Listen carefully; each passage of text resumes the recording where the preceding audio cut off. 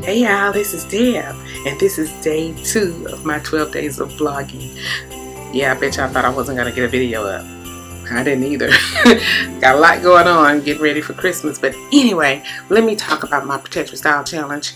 I am checking in. Yesterday was the 6 weeks mark, the second 6 weeks mark. Y'all, this is really going by. This is 12 weeks in. We're halfway done. So, yeah, I know it seems like I've abandoned the challenge, but I really haven't.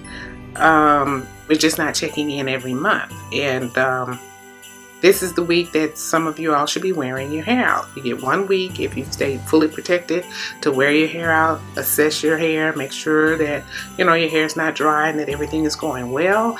And I'm choosing not to because I don't like to deal with my hair out. So I may do a rod set or something. I'm not doing that. I don't even know why I'm saying that. I'm not going to do that. So basically what I've been doing is I've changed my regimen. My moisture level is where it needs to be. I don't have dry hair anymore.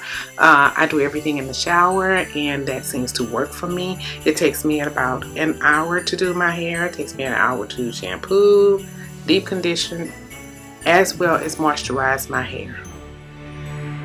Yeah, I'm not about that doing my hair 3 and 4 hours life anymore. That's a wrap. So y'all check in, let me know what you've been doing, how you keep your hair moisturized, share your styles that you've been wearing.